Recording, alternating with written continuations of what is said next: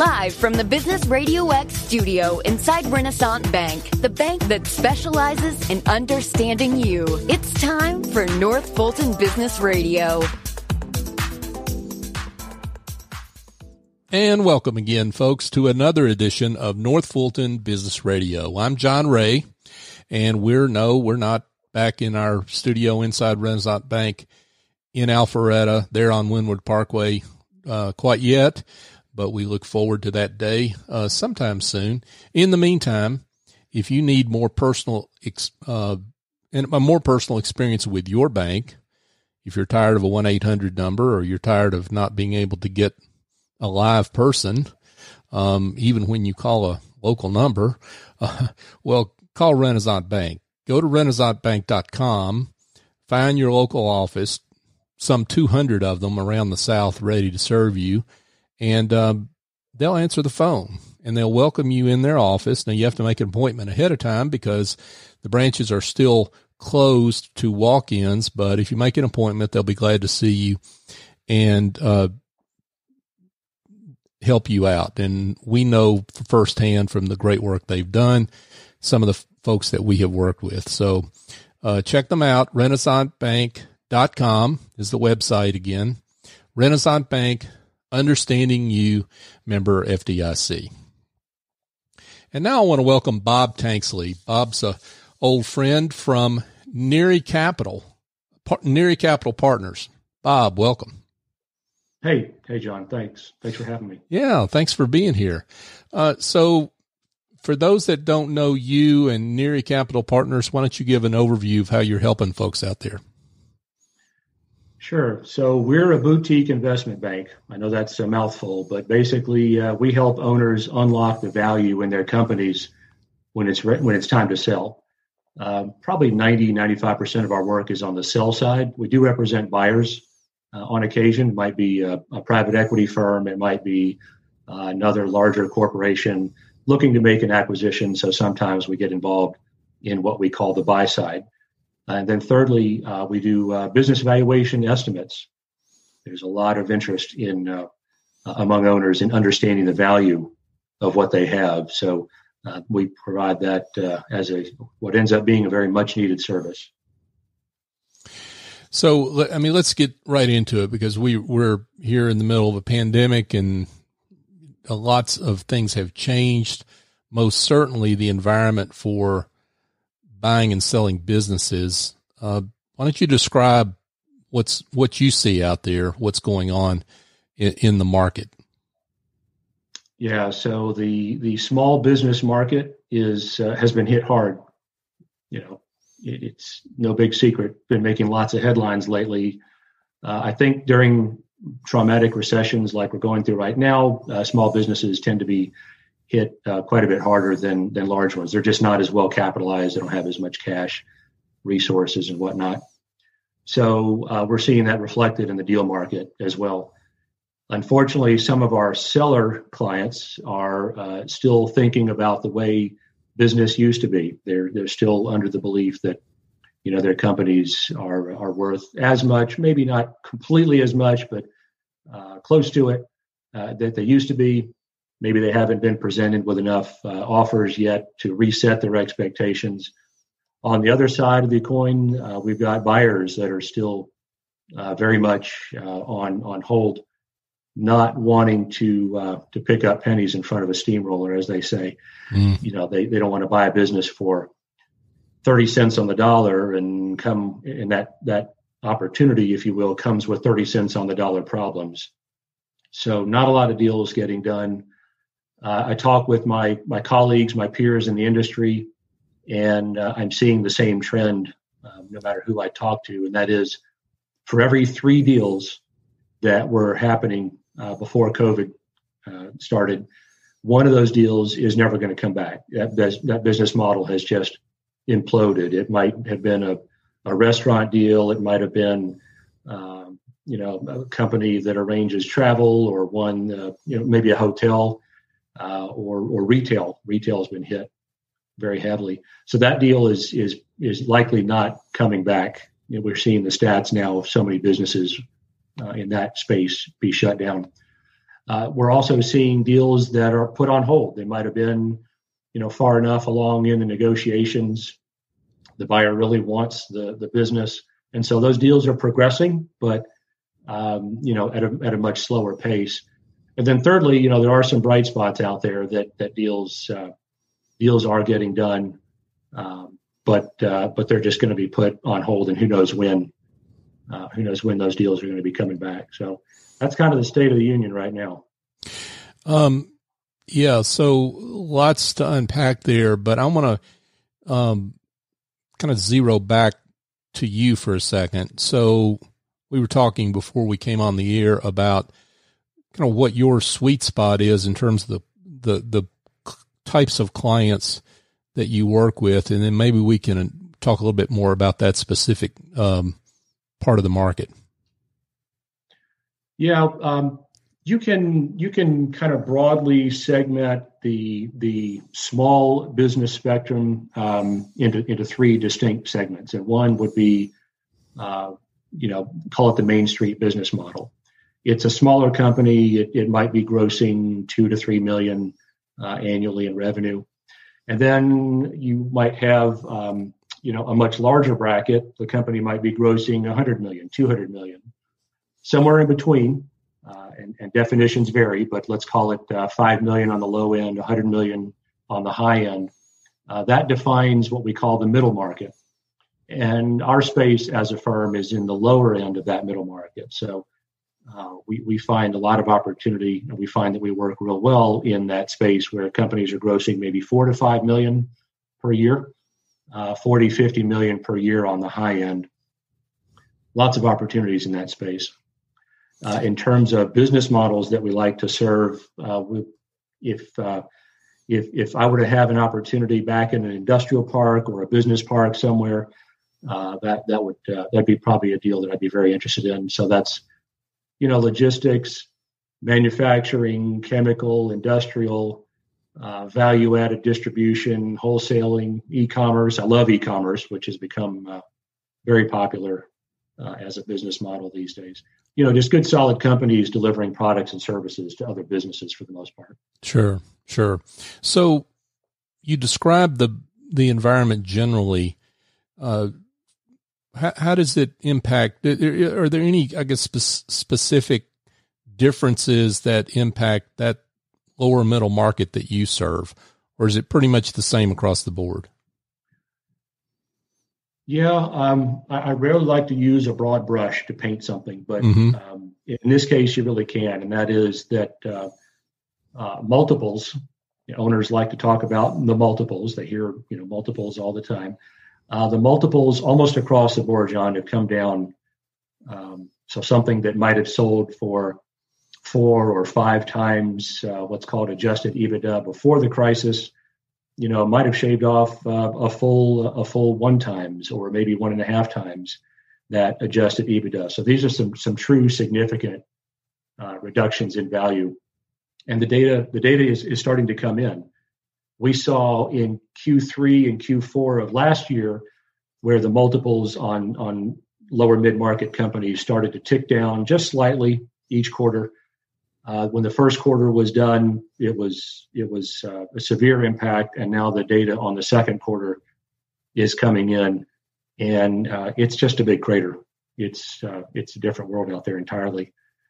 When that's going to turn around is anybody's guess, but there are some bright stars out there, some business models that are going to shine during this. Yeah, and it takes a while for business owners' mindset to adjust, right? I mean, the pandemic came on much quicker than that mindset adjusts, and nobody thinks their baby is ugly when it comes to thinking about their own business, right? So how do you have that conversation with a business owner? Pause for dramatic effect. Yeah, that is an excellent question. And it's one that we spend a lot more time trying to answer when we talk with a new business owner client. We used to place an emphasis on resetting the expectations of what true transferable value looks like. Now we spend an extraordinary amount of time around that idea. That is, if we go to market, if we as a firm try to do our thing and build a marketing package and create a buyer pool and truly understand the company to the point where the owner could step away and we could tell their story to any buyer, if we're going to go through that 70, 80, 100-hour exercise, and what we're going to come back with is just low buyer offer after low buyer offer after low buyer offer, we want to prep the owner for that as soon as possible. Mm-hmm. For us, that's one of the first 2 or 3 conversations. After, hi, how are you? I'm Bob. But, of course, we want to let the owner know in a very realistic sense what they're going to be facing. Owners should keep in mind at all times, good economic times, bad economic times, buyers just don't like to pay retail. They don't like to pay the full asking price. And they rarely like to pay, a premium over and above what a fair valuation might suggest. But now you throw on a crisis situation that we're in now, and the offers we're seeing are, 20, 30, 40% lower than we might have gotten before. So we want owners to understand that ahead of time, have that conversation as early as possible. We call it resetting the expectations. It might lose us some opportunities to represent them, but I'd rather have that conversation and let an owner honestly know up front than to get, 100 hours deep into a project and he's really disappointed. We want to try to prevent that. Folks, we're speaking with Bob Tankesley, and Bob is a principal with Neri Capital Partners. Bob, let's talk a little bit about business valuations, because this subject feeds into what you've been talking about. I guess, first of all, what define, it may seem self-evident, but what is a business valuation? Why does it matter that business owners ought to pay attention to getting one or keeping one updated before the sale process starts? Yeah, great question, especially nowadays. So business value is quite simply, it's an objective assessment of what a business might trade for, might sell for if taken to market, taking into account a lot of different factors. First and foremost is the financial history of the company itself. So we're looking at profit and loss statements, sometimes referred to as income statements. We're looking at balance sheets. We're looking at tax returns. Yes, tax returns, because sometimes there's little gems or things in the tax return that don't necessarily show up in the financial statements. And believe me, John, I've seen everything. I've seen the boat. I've seen the plane, the multiple cars, the vacation home, the kids' college. Lots of stuff gets run through a private business. No judgments here. Do what you want on a tax return, but we want to present it. We want to enter the data into a tool and use some experience and look at the business objectively. So we have to remove the effect of all of those what might be called personal expenses or perks. We also want to remove the effect of interest. Most forms of interest, we want to add back depreciation. So there's a number of variables that factor into this. We also want to be aware of some of the subjective things that influence valuation that might not necessarily be found on financial statements. Things like top line growth, that's our gross revenue growth. Things like our EBITDA margin, our bottom line, what's left over. And for those in your audience that haven't heard that term yet, EBITDA or adjusted EBITDA is a rough approximation of cash flow. We also want to consider subjective factors like the recurrence of revenue. So the owner wakes up January 1st of each year. How much revenue can they realistically expect to keep coming in the rest of the year? We also want to look at customer concentration or client concentration. So how much of the revenue is concentrated among a small group of clients? And then finally, we ask, the most subjective question of all, and that is, what happens to the business if something happens to the owner? I find that to be the most concerning question that buyers have, deal after deal. The buyer is thinking, I step into the owner's shoes, I start trying to do what they do, I start trying to know what they know and quickly develop all these relationships. What happens to this cash flow profile when that owner is gone, after a reasonable transition time, of course? how much of the revenue, how much of the cash flow is going to stop, and they're always thinking worst case scenario. You gotta think like a buyer. And if I leave anything ultra important with your listeners here, and that is, if an owner is considering being a seller, they need to start thinking like a buyer. That to me is probably the most difficult mind shift that an owner needs to make as they approach some form of exit or transition. So there you have it: financial statements, subjective data, and then we want to look at market comparables in the business. And all these things basically comprise business valuation. And what you're describing, Bob, is really, I can see why it's so hard for business owners, because what you're describing is what they don't want to contemplate is their business without them, right? When you get we'll call it the owner fluff out of the financial statements, the cards or whatever that don't belong there. When you talk about what a business looks like without the business owner being there and without their sales and management expertise, what have you, what you're doing is really it's hard for a owner to contemplate, right? Because they don't want to think about themselves out of the business necessarily. You nailed it. Mm-hmm. We're talking about someone that has committed 70, 80 hours plus a week of their lives for how many years? Who knows? Made tens of thousands of individual decisions. And there's some scientific evidence on this, by the way. A little drop of dopamine, I think, hits somewhere in the brain that says, you are the king, you are the man, you are the woman, you made this happen. And we're asking them to break that cycle. We're asking them to move on. We're asking them to separate themselves from this thing that is very much a part of themselves. If an owner gives us 2 to 3, hopefully 4 or 5 years, we can help transition a lot of what the owner knows and disseminate that among other employees. We can structuralize some things. I don't know if that's a word. We can systematize some things. We can create a business that answers that number one concern that buyers have deal after deal. Again, what happens to the business if something happens to the seller? So it's a difficult challenge. And look, I'm a 4th generation entrepreneur. I can even see it in some of my kids. I get this notion of being in command and charting your own course and determining your own future. And then we're asking owners to stop all that at some point. So a lot of them have challenges with that, but it can be made easier than it would if preparation weren't done. Yeah, I wanted to get to that. So for those business owners listening to this and thinking, okay, Bob, I'll take the medicine.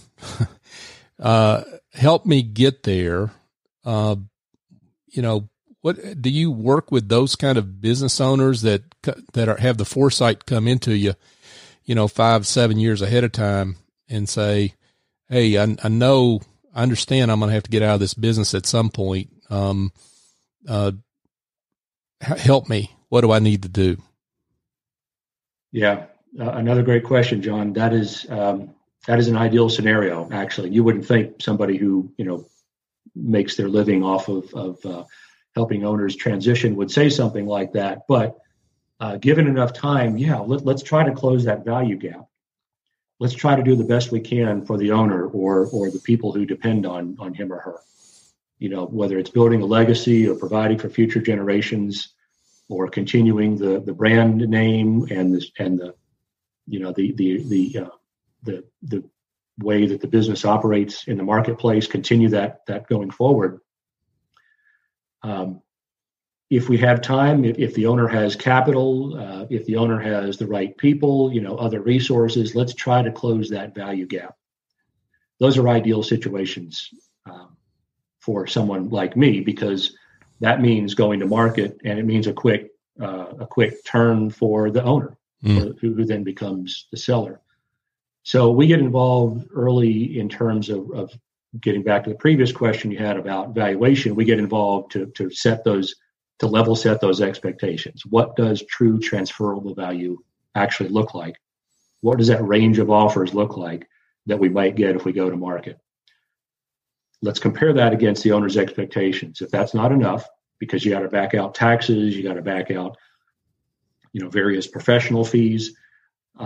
If that net is not enough, then and the owner has time, then that's actually a great situation, because then you can work on systematizing things. Then you can work on, building processes and procedures in the business. And we work with folks like David Shavzin that you had on the show several months ago that can work with clients, on a short to intermediate term basis to help solidify that value and help improve that value. Yeah, and back to the business valuation issue. I mean, these things change over time. I mean, so there's the objective part of this is trying to improve your own business, but then apply what you've done to how the markets are changing in terms of the way they value your business, right? Because something's only worth what somebody is willing to pay for it at the end of the day, right? That's right. That initial conversation of value. Again, every time I say these statistics, it shocks me, but 98% of owners don't know the value of what they have. And yet, if the ownership of this business is the last thing they do before retirement, 76% of them are counting on the sale of that business. Net of taxes and fees, 76% are counting on the sale to have a successful retirement. Massive disconnect. So 3 out of 4 counting on the sale, 98% don't know the value of it. So we have that value conversation as early as possible. And it's level setting expectations, and it's letting them know, if we go to market, what do the range of offers look like under today's conditions using market comparables, which is basically the data that exists out there for closed transactions. If the number is not the right number, the owner has time, money, people, and other resources. Let's try to close that gap. We can reassess value as often as we can load in new financial data, as often as we can load in new subjective data, and as often as those new comparable company transactions come out. So the owner, we're starting to see owners that want that business valuation assessment done on an annual basis. So we had the initial conversation a long time ago. They were shocked. They were one of those 3 out of 4 that, we gave them a lower number than they were expecting, but they wanted to drive towards some higher value. That's great. And with COVID and pandemic situation, you really have a significant opportunity to do that, because again, transactions they're for the most part not being done anyway. So spend the time to improve your business value, invest your resources primarily to improve business value. And you'll see the result down the road. You'll see the result in, a higher business value, yes, but standing out among your peers when you do go to market. Because buyers have options, and a lot of sellers forget this. Buyers can choose to buy a business, not buy a business, take their time, work the price down. They've got lots of options. Buyers are in control right now, which is vastly different than it used to be just 7 or 8 months ago when more sellers were in control. Mm-hmm. We'd like to see that balance tip back into sellers' favor, but it's going to be quite a while. And that valuation that you're describing that gets done, let's say once a year, really kind of acts as a management report card in a way. It's something that the business owner can manage to dynamically to their long-term benefit. That's right. In a report like ours, we're not just delivering 4 different types of value: liquidation, asset, enterprise, and entity values. We're also delivering a whole slew of KPIs, key performance indicators that the owner can take back to his or her management team, or if it's just them, they can look at. These are things which drive value. You're a lot of standard financial ratios, yes, but a lot of others that owners and maybe not even bankers think about often do tend to drive value. Is the buyer thinking about these KPIs? Maybe, maybe not, but improving your KPIs relative to your peers do increase value, for sure. I would also say, too, that unlike publicly traded stocks, which as long as the markets are open, the price is constantly being assessed. You can watch the stock tick up or tick down with red or green colors. That's great. Lots of new information being processed by the market, lots of new pricing going on. That doesn't happen in private ownership. And so as often as we can do these business valuations, it's like having, your business looked at from a buyer standpoint again and again. So it's a pretty valuable service to do this valuation on an annual updated basis. Sure. It sounds like a great investment, folks. As we speak with Bob Tankesley, and Bob is he's a principal with Neri Capital Partners. Bob, I'd love it. Maybe you don't necessarily need to mention names if that's not appropriate, but would love it if you would maybe describe a success story that you're particularly proud of that illustrates the good work you do. Sure. There was one situation. This was actually last year, April. So before COVID, we had a great success story. It was Dad owned the company. He was 92. Oh, wow. That's a record, at least in my book. Wow. Some of the children, when I say children, realize that these children were in their mid-60s. Sure. Were active in the business. So here we had, multi-generational business, but Dad was getting older, and he wasn't buying green bananas anymore. So I haven't heard that one. That's a good one. I like that. Yeah. He was getting up in age.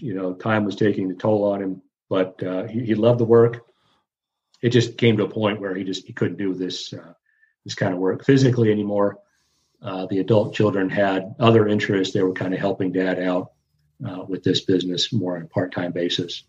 And so we found the perfect buyer, someone that didn't have direct industry experience, but had a relative who had industry experience that came in. And this buyer had a deep corporate background that lent itself real well to this distribution-based business model. That was a neat one to work on. I don't know if you're going to ask me about things that went wrong, but I've got plenty of those stories too. Well, I get the sense that happens a lot of times based on owner expectations that really aren't what they should be based on where the market is.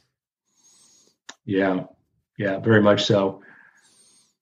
Back to your question or your point earlier about, don't call my baby ugly. Owners invest so many years, maybe even decades of blood, sweat, tears, and effort and time and untold amounts of money poured into a business. Hopefully they got a lot of that back out and then some.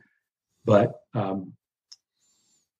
the owner that often owners think that buyers recognize that and further are willing to pay for that, and they're just not. So deals often fall apart on terms. First and foremost, we can't agree on the pricing. We're too far apart on the pricing. The owner doesn't see glaring problems that the buyer might legitimately have a concern about, like too much owner dependence. We often see that. So it happens. It's out there. That's why we want these conversations to happen as soon as possible. Well, and what, I'm sure some folks think, John's smart aleck about talking about ugly babies, but really what you're trying to do is help folks. And I appreciate you bringing up this point. I mean, they put their blood, sweat, and tears into a business, and what you're helping them do is to make something out of all that effort, as much as possible as can be made out of that effort, and apply that activity productively to the value of the business. As early as possible, as often as possible. And sometimes we have to say it a lot more than once. But once the owner realizes what drives value, what the drivers of value are in their particular company, it's magic. I have never delivered one of these valuation reports, and it's around 100 plus of these that I've done, where the owner didn't start making different and better decisions from that point forward. Once they understand what drives value, you see the light bulb go off. You see them start making different and better decisions from that point forward, and how they spend their time, how they spend their money, on the people they hire, on the systematizing and the structuring of their business and developing of processes and documentation of processes. Many of them, especially now, that want to retool, that want to recover, that want to reinvent, are very open to this notion of doing things better than they have before. And yeah, it might mean paying a little higher tax.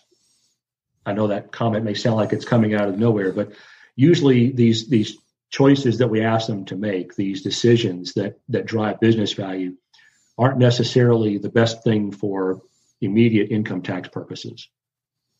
So we're asking them to maybe spend some money in a different area that might not result in an immediate tax deduction.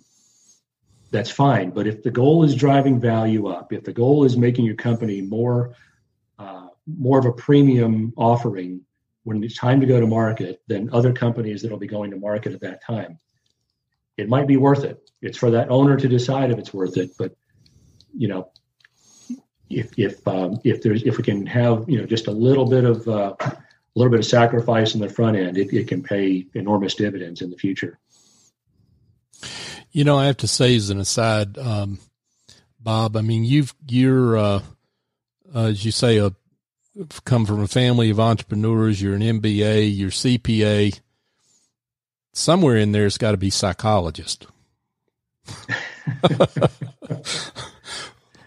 Sometimes I think I should have gotten a psychology undergrad instead of accounting. Right. Maybe I need to go back to school, but I guess being a fourth generation entrepreneur, I've kind of got that part figured out. I'm in the owner's mind already before I even meet him or her. Sure. You're right. There definitely is a psychological component to it. Again, we're asking somebody who's probably put 20, 25, 30 plus years into something to transition out of it. And that may not always be a sale. I get that. I'm absolutely fine with that. If the right thing for the client to do is to not have a third party buy their business, but do some type of internal transition, some type of internal buyout, maybe through an employee stock option plan, an ESOP plan, then that might be their better option. But it's what matters. It's what's for the family that matters. It's what's for that owner's legacy that matters to me. Well, Bob, I was going to ask what a business owner that's thinking about selling sometime way in the future ought to do. And I think we've already gotten the answer to that question, which is get in touch with you about, getting a valuation and getting a report card on what their business would look like in a sale. So let's get straight to how folks can be in touch with you and learn more about that, learn more about you and your practice generally. Sure. Probably the best way is a phone call. Love to talk to people. Love it. So that phone number is 770-633-1083. 770-633-1083. That's my cell number. Like most Americans, I have it with me 23 hours a day. Email address is the letter B, followed by my last name spelled as Tankesley at nericap.com. That's N as in Nancy, ERICAP.com. So B Tankesley at nericap.com. And that's our website, of course, too, nericap.com. Awesome. Bob Tankesley from Neri Capital Partners, I should say. It's been a pleasure, Bob. Thanks so much for being with us. John, thanks again. Thanks for having me. Absolutely. Folks, just a quick shout out to Essie Escobedo over at Office Angels. So if you've got some help, need some help that involves maybe you got to get your books straightened out so Bob can look at your financials. Maybe you've got some administrative tasks you need to outsource so that you can work on your business, not in your business. Well, the lady that can help you is Essie Escobedo over at Office Angels. She's got a whole team of angels that will fly in, get the work done, and fly back out. They've been virtual for 18 years now, as long as they've been in existence, and so they know how to operate in this environment. Give Essie a call, 770-442-9246. She's terrific, and she'll be honored to help you, I know. And I know her personally, so she's terrific. Folks, just another quick reminder as we close. You can find our show on all the major podcast apps. I won't mention all of them, but we're on all of them. So North Fulton Business Radio is the search term. You can find us on your favorite app. We would love it if you give us a great review, because if you do that, it helps people find the show, and folks that are looking for help from great business leaders like Bob, helps those shows to be found. So we'd appreciate that. And you can also connect with us on social media, LinkedIn, Facebook, and Twitter. North Fulton BRX is our handle. So for my guest, Bob Tankesley, I'm John Ray. Join us next time here on North Fulton Business Radio.